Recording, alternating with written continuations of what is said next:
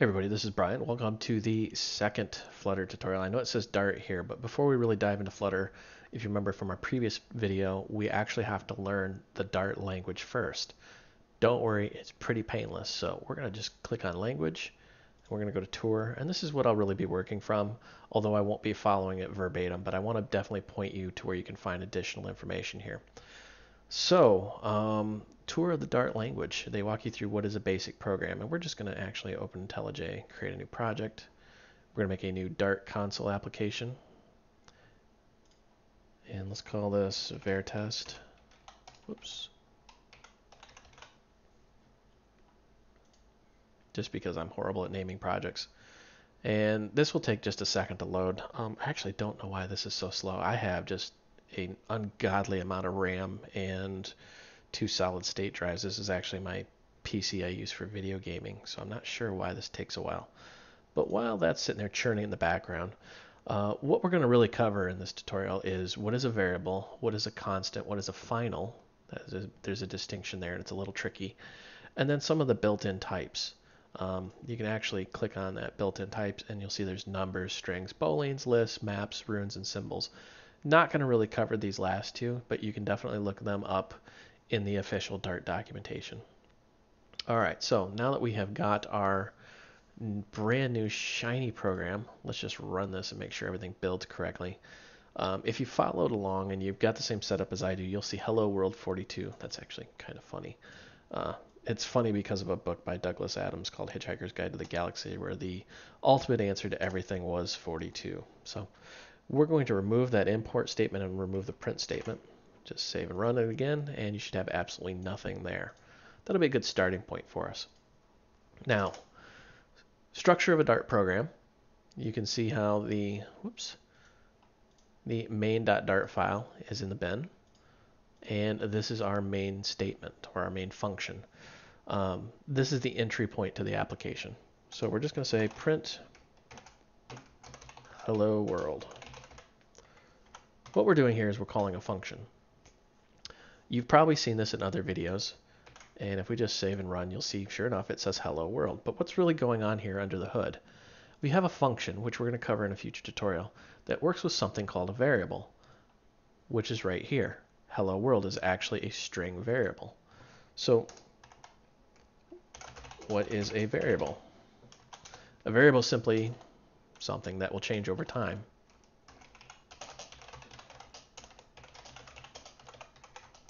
So variable is actually a scientific term, something that will change over time. So we're just going to say var something.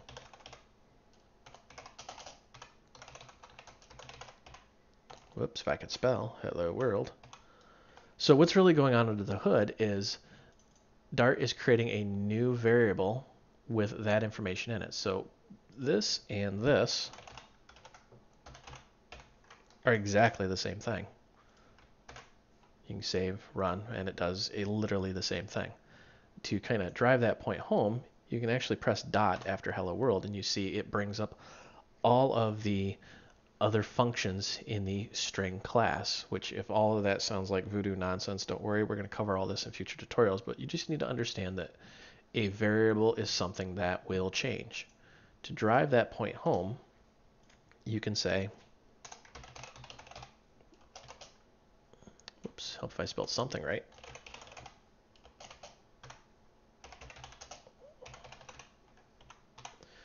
Cats rule. Now, if you're a dog lover, you can put dogs rule. I won't come find you. But the point is, we've changed this. We've made changes to it. Now, on the flip side of that, a constant is a scientific term that means it is constant. It will never change.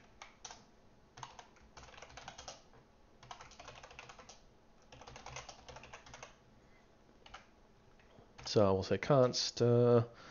What do we want to put here? We'll just say nope equal 1. So if we try to take our nope variable here, and I should say nope constant, and make this a 2, notice how there's got that little red underline and it starts complaining, and if we even try to run it, it's going to crash, and it's going to say cannot assign to final variable nope. Now what's going on here? We call this a const, but it says final variable. So there's a little bit of information you need to know. And I found this really great article. I'm just going to put this right in the code. But the difference between final and const is it's tricky to understand, and you won't really get it until you really get into the language. But I wanted, right up front to tell you there is a difference. If you're writing your code and you're following along, say, in another book, and you say final noper 1, noper equal 2, essentially you're doing the same thing, quote unquote. You have something that you cannot change, and it's going to complain every time. And if you try to run it, let's comment that out, you'll see that, yes, it still crashes. Cannot assign to final variable noper. Okay. Let's comment that out. By the way, if you don't know what a comment is just something that the computer completely ignores. It's there for your enjoyment, if you will. A lot of times programmers will comment code as they go so you can understand it, not just from a machine perspective, but from a very readable human perspective. So anyways, back to this. Variable is something that will change. Constant and final cannot be changed. So what's the difference between constant and final? This article sums it up the best. Ignore static for now, but final means a single assignment. A final variable or field must have an initializer. What does that mean? Basically, it means that you have to give it a value. So for example, if we just comment that out, you can see how, it must be initialized. You must actually give it an initial value. Let's try the same thing with nope here. Notice how nope is also complaining must be initialized. So you understand what an initializer is, and because it's a constant or a final, it has to have a value starting up. Once assigned a value, a final variable's value cannot be changed. Final modifies variables. Basically, it takes the variable and sets it in stone and says this will never change. For example, a constant would be the sun. Unless it explodes, it is a constant. It will never change. Or I should say it's a final. It'll never change. A constant, however, has meaning that's a bit more complex and subtle in Dart. Const modifies values. Notice the distinction here, values. Final modifies the variable where const modifies the value. When you look at these two real quick here, this is the variable, this is the value. So let's go back here. A final modifies the variable. So final modifies this, the variable, where const modifies the value. So you can pass that constant around to other constants. It will always remain a constant, but you can pass it around with a different variable name, whereas a final is final. That is the only time that can ever exist in that. So if we try to do a const noper, see how we're getting an argument. Noper is already defined. You're going to get that anyways, but that's really the distinction, and it gets really deep, and like I said, you're not going to truly understand it until you get really good with Dart, and you end up in those cases where you need to understand the difference between the two. But I'm going to take this article and throw it in here just so we kind of have that as a reference. Whoa, what is this? Cancel. All right, so which one should you use? I use const just because it suits my needs. And until I get into complex applications, I won't really need to know the difference. Now, if that's not confusing enough, there is that other one called static, which we'll get into in future tutorials, which really deals with classes, and that's why we're going to cover it in future tutorials. So onward. Now that your brain is completely numb, just understand there is a variable is something will change, and a constant or a final will not change. Changeable versus not changeable. In this tutorial, we're going to be working with things that change, or variables. There's different variable types. Notice how in the front I put var, or const, or final. That's the type. Well, there's a lot more types here, so we're going to get into numbers. And they are, well, numbers. Yeah, exactly what you think they are. So we'll say num, and we'll say age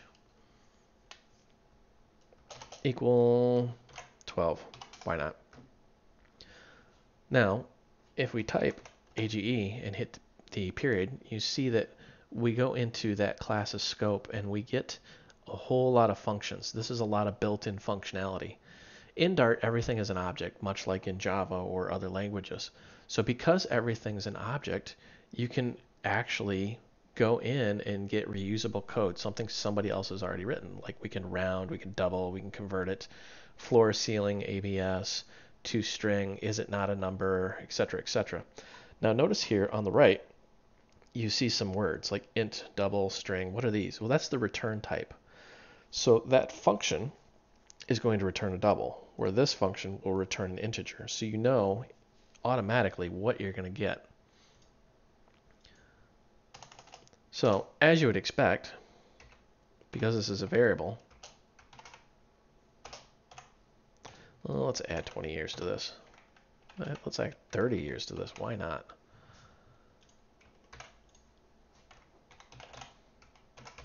We're going to just print the age out here. So you can see how now it is 42. And I'm kind of doing this on the fly here.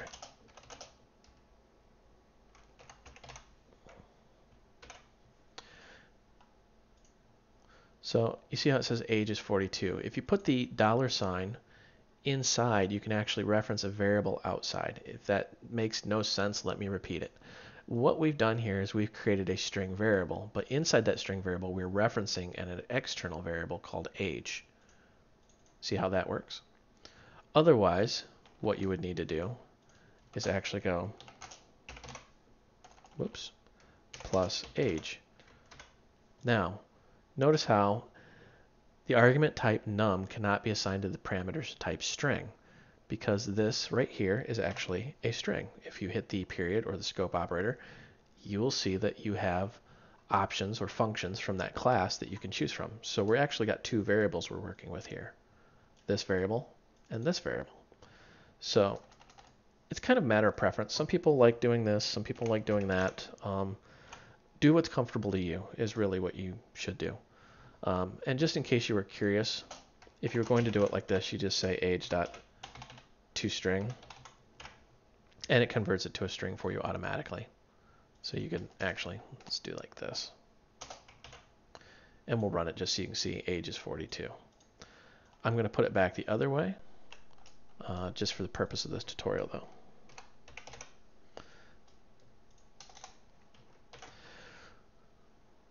So I actually got a little ahead of myself here. So a boolean, we're going to actually jump backwards in time here, and we're going to say bool is working equal false. A boolean is like a light switch. It's either on or off, true or false. And we're going to say is working equal true. Booleans are very helpful for certain things. Like for example, let's go back to our age example here. If we want to say is infinite, is age infinite, it's going to return a boolean value. And it's going to tell us whether or not that number is infinite or negative or finite. All right, let me check. Oops, somebody messaged me. That's the problem with doing videos real time. I don't edit my videos, so you'll see and hear a lot of craziness going on here. One thing we should really be aware of is that there is more than one type of number. For example, an int would be, let's say, cats, the number of cats I have. I actually don't have any cats right now, so I'm lying a little bit. And then there's a double. And let's say pi equal 3.14.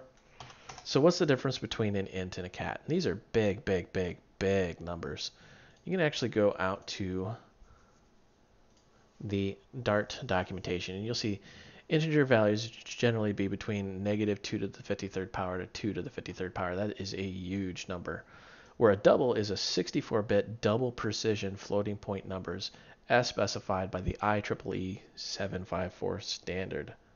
Whew, that's a mouthful. Basically, what you need to understand is almost all numbers that you create are going to be converted either into an integer or a double, depending on what they are. But both integer and double actually inherit from the number class. What does that mean exactly? Well, what it means is that if you say age dot, you'll see all these things like round to double to int to floor, blah, blah, blah, blah, blah. What inheritance does is if we say cat dot, you'll see that it's inheriting all of those, plus it adds a few little extra. So an inheritance is, think of, back to scientific terminology, you inherit your genes from your mother and your father. Everybody does, unless you were born in a laboratory. But anyways, we won't get into that. So you have parts of both your mother and your father. So, for example, an integer has parts of num. A double has parts of num. Pretty simple. We'll cover that more when we get into our classes tutorial, but just understand that there's essentially two different types of numbers. There's integers and doubles, and you can use the generic num if you don't know what type of number it actually is. See, it won't break anything if we do that, but if we try doing that with an integer, it gets a little angry at you. It says it has to be a double. All right, now we get into the really fun stuff, strings.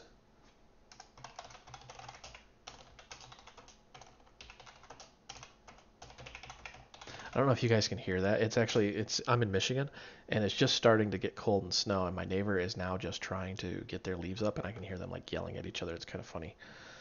so we'll say string title equal hello world. So what is a string? A string is a sequence of characters. What is a character? A character would be these individual letters. Now, you should note that I think there's 200, we're on the internet, so somebody will correct me if I'm wrong, 255 different characters. Not all of them are actually human readable. For example, the space is a character, a tab's a character, zero, not the number zero, but just nothing is a character, things like that. So a string is a sequence of characters. Now, if you want to work with Unicode, spoiler alert, you'll need to work with something called a rune, which we're not going to cover specifically in this tutorial. We may cover it in future tutorials if there's like a huge public outcry for it. All right, so you get now that it's a sequence of characters. What can you really do with this? I mean, what does a string really let you do? Strings let you do a whole lot of really, really cool stuff. For example, you can say title equal, whoops,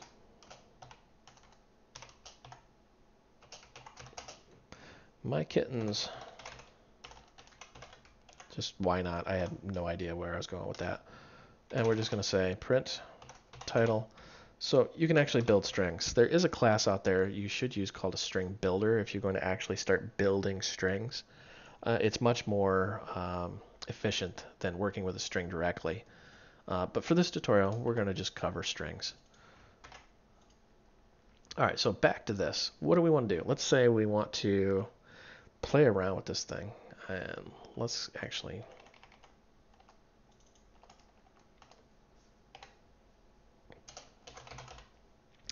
So we're just going to have this say hello world right here. Let's say we want to know some values out of this thing.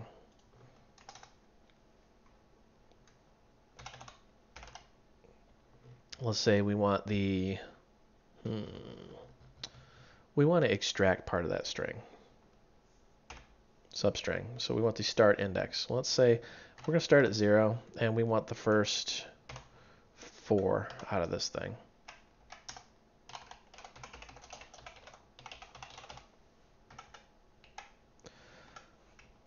Let's run this, and you'll see that, ta-da, nothing happens. Because we're not actually changing this variable. We're actually calling a function that's returning a variable. So let's grab this.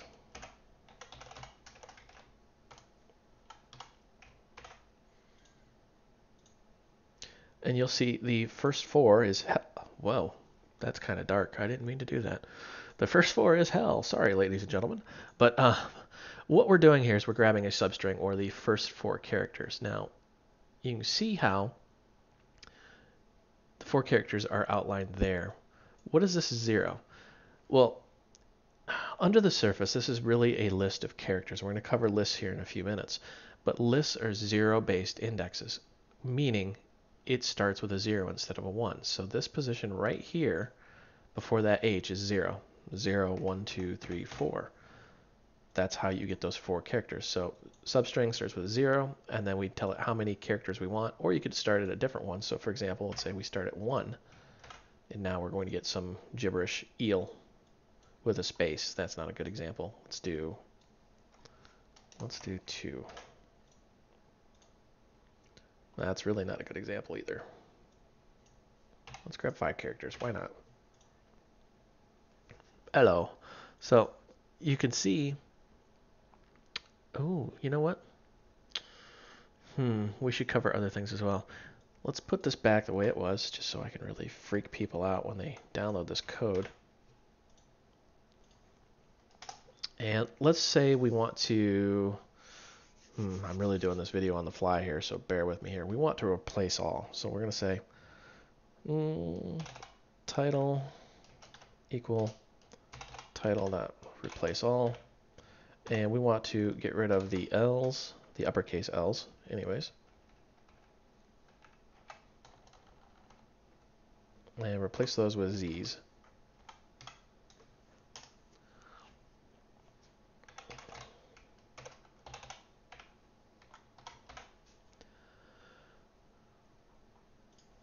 As you can see, we've got these 2 Z's in there now. Pretty neat. Now, one thing you can really do with a string that's kind of interesting is you can play around with it. So we're going to say string book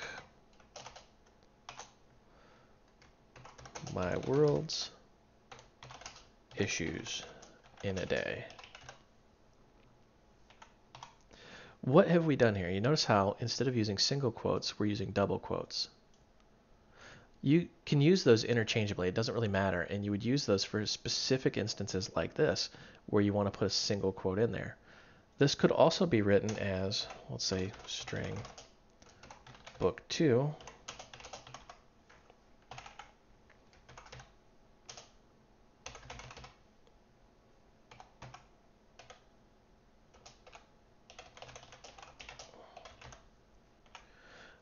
Notice how it's got that slash in front of the single quote. That's called an escape sequence. You would use that for specific things. Like, for example, this is a single quote. So anything after the escape is the sequence we're going to inject into this string. For example, let's say we want to do a /n, which is a new line terminator. So let's print these 2 out. We're going to print book, and then we're going to print out book 2. Just so you can see the difference here of what we've done. And you can see how my world's issues in a day and then my world's issues hard return, or actually new line in a day. Now on some platforms, like Windows, I think it's RN instead of just N. So it gets into some platform specific stuff there, but you can see that really it doesn't matter whether you use single or double quotes, and it's kind of personal style and preference on which one you use. All right, so now let's get a little different here, and let's say string names equal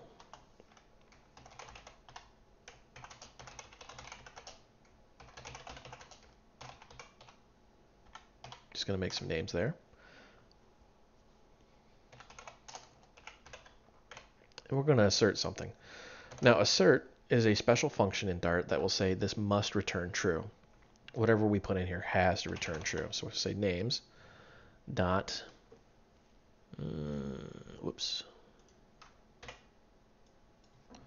dot contains, and we're looking for Heather. Probably help if I put that at the end there. Notice how each line has to end with a semicolon. That tells us that we are at the end of the line. Very funny, huh? So when we run this, nothing happens, but we've done this assertion. So let's say just random junk in here, and we try to run this now. Notice how it'll error out. Names contains whatever is not true. So that'd be a good way of testing your variables. Let me put this here.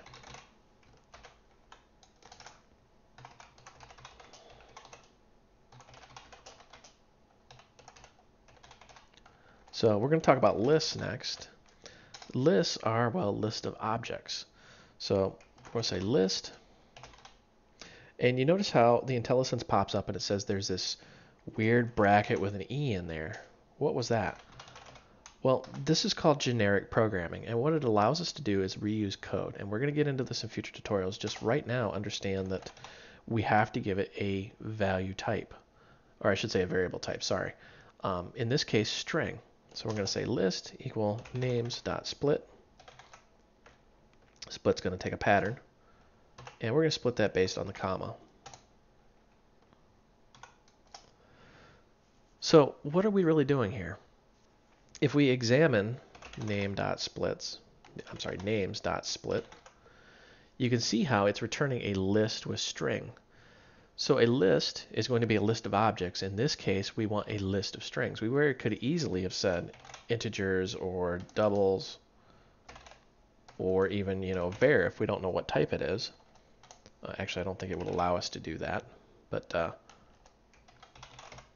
in this case, we're just going to use a string. So think of a list like a, what's a good example here? Think of a list like a shopping cart. Shopping cart, you just throw anything you want in there, but we're saying a specific type of thing. So in our shopping cart, you can only put strings. We don't want to put integers or doubles or anything else. We only want strings in there because we're going string shopping, if there is such a thing. So from our list, we can then pull items back out. Or we can just examine a list. So let's say we want to know what's in our list. Save this and run it. In our list, we have Brian, Heather, Chris, Carl. Let's say we want to get the item at, or I'm sorry, the element at the second index. Because remember, a list, we talked about this, is 0 base. So the second one, 0, 1, 2, is Chris. Now, you can also shorthand this, as most people do, and say list bracket 2. That way you don't have to do the element at. It does the exact same thing under the hood. You see how we got Chris there twice now.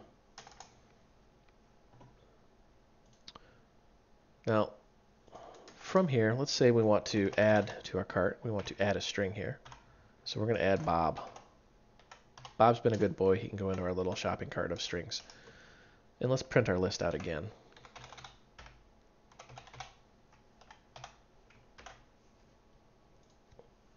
And you can see we now have Bob at the very end. Now, let's say we want to add somebody, but we want to add them in the list, not at the very end. So we're going to actually say insert. Notice how it's wanting an index and a string element. So insert, we're going to insert this at the first position. And we're going to call this, I need a name. I need a good name. Back to our Hitchhiker's Guide to the Galaxy, let's just say we're going to add Ford. I should have added Slarty Bart Fast, but yeah. Let's actually do that. He's a character in the book. I love that book. It's funny. So then we're going to print our list out. And you'll see how in the first position, because it's a 0-based, 0, 1, we have now added or inserted Slarty Bart Fast.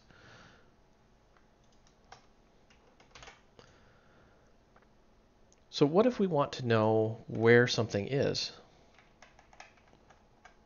Let's say we want to print. I can't type. Let's say we want to know the index of, let's say, Carl.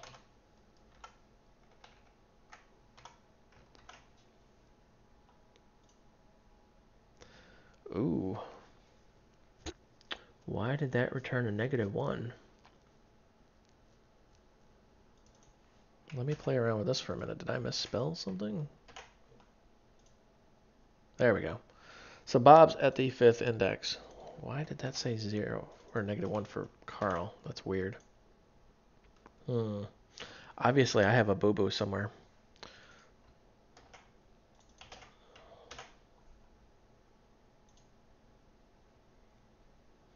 That's interesting. I'll have to figure that one out. But basically, index of gives you the position of where they are. Let's actually play with this a little bit here. Figure this out. So we're going to say there's a little function in here called for each. And what for each will do is it will list out every single item in the list. And we're going to say for each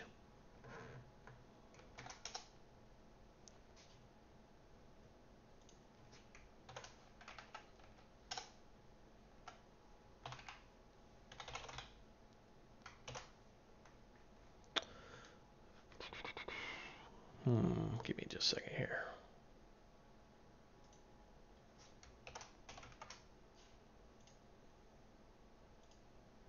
If this looks like voodoo magic, I will explain this in just a minute. Oh. Semicolon expect. Oh, derp. Derp, derp, derp. All right, that's what's going on here.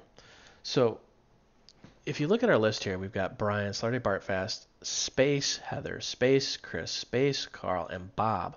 That's the problem. That's what's going on here. Remember how we split it based off of this.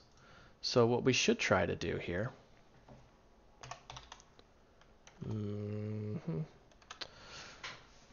What is the name of that? Was it trim?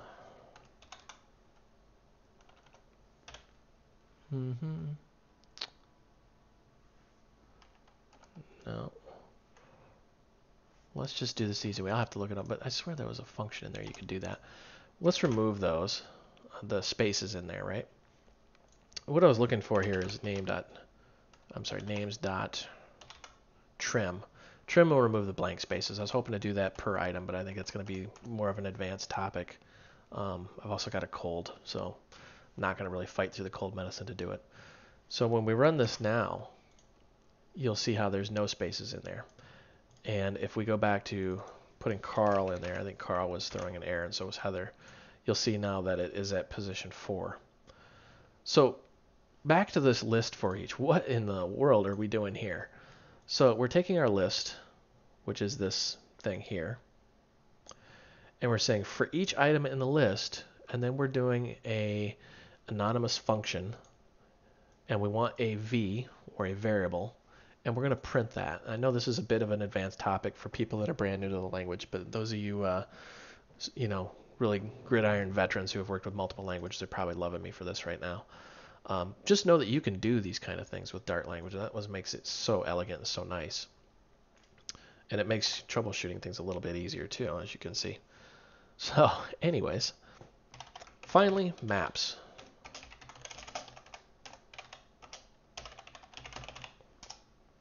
Maps are a little bit different.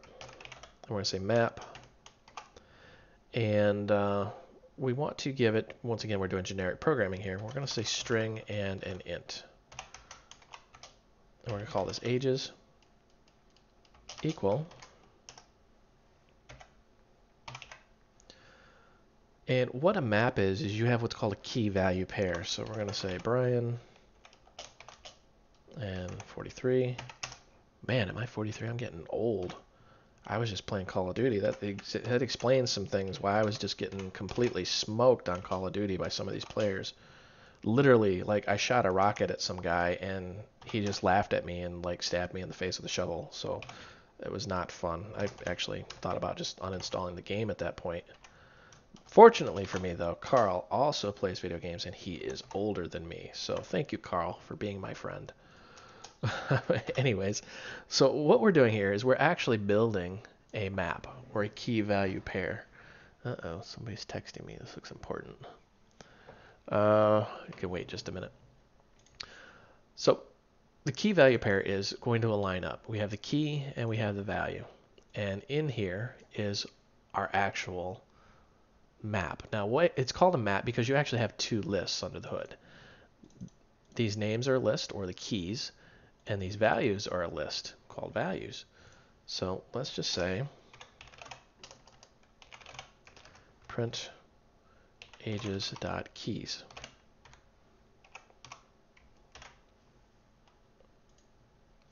You'll see Brian, Heather, Carl. Brian, Heather, Carl.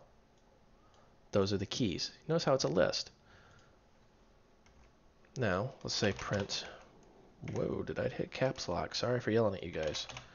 Print ages dot values. So you can see how we have two distinct lists here. So what a map does is map those or correlate them. This one maps to that one. This one maps to that one. That's why it's called a map. All right, so how do we work with this? How do we really extrapolate data out of this thing? Well, let's say we want to get the value of one of these keys. So we're going to say print ages, and then we're going to say Brian.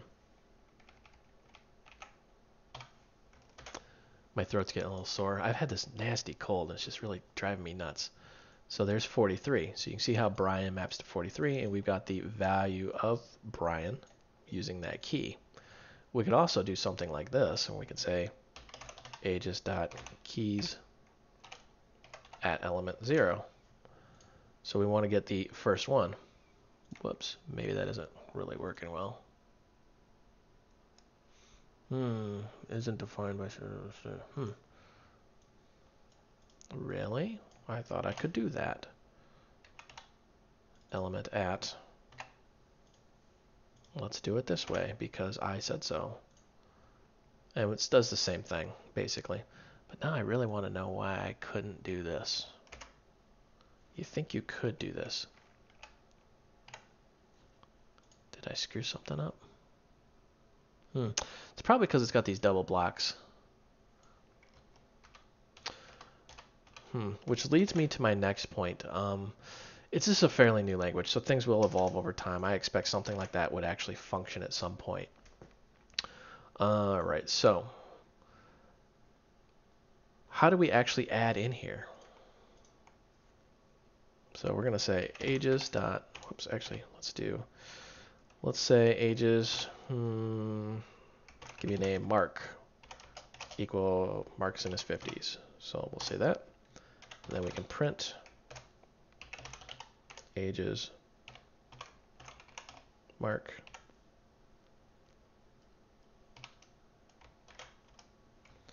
Let's save and run this bad boy. And you can see there's Mark in his 50s. Now, just for giggles, let's say we wanted to do something like we did with this list here, where we do a for each. So we're going to say ages.for each. Notice how it has string int, fat arrow into void. If you have no idea what I just said, we will cover all of that, I promise you, in future tutorials. And for this, we're going to say k and v for key and value.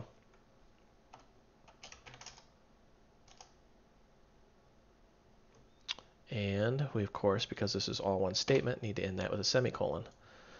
That looks crazy nuts, doesn't it, if you're used to other languages? So what we're going to do here is we're going to say print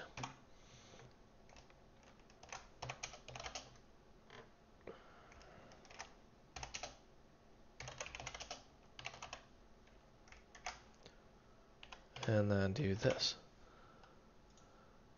So you can see that for each item in our map, we're saying key is value years old. So Brian's 43, Heather's 24, on and on and on. Pretty neat, pretty simple.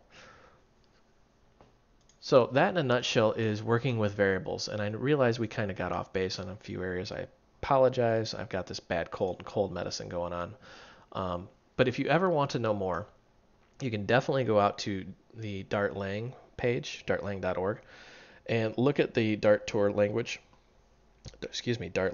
tour, and definitely check these out. One other thing you should know is you can click on libraries, tour of Dart libraries, and you can see the built-in libraries, Dart Core as it's called, and you can get much, much more information out of all of these things. You can get some really good examples. This is something I really have grown to love about dartlang.org, is it has all this information baked right into the web page, so I don't have to spend 5-10 minutes, looking up on Stack Overflow or Expert Exchange or anything like that. You can get a lot of great info out here, so definitely check this out. That being said, thank you for watching. I hope you found this educational entertaining. And before you go, the source code for this will be out on voidrums.com, also on GitHub actually. There's a link to it on my website. And be sure to check out the Voidrums Facebook group. There's 1,700 other developers out there. And that's it.